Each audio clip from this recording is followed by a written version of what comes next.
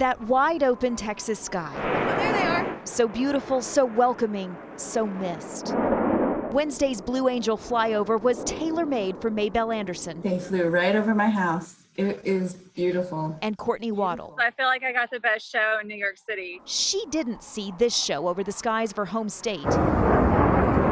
She saw it from the place she's called home. I'm at Bellevue in Manhattan. For 33 days. Maybelle. Thank you, gentlemen. Courtney. They graduated from nursing school at Texas Women's University together. When the North Texas clinic where they now work temporarily laid them off, they flew to New York City. We came right whenever it was at the top of the peak. And bravely treated hundreds of coronavirus patients. You couldn't even access the sinks to wash your hands, sharp spots to throw things. You have to basically maneuver around all the stretchers. And to see those things and think that here they're opening up everything, no, I don't think that you should go out just because you can. They saw death and despair.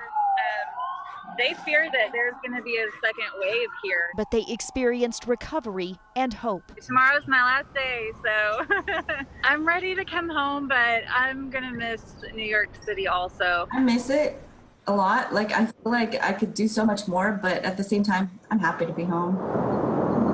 Remarkable courage on the ground. So cool. Deserves a special salute from above it. In Dallas, I'm Teresa Woodard.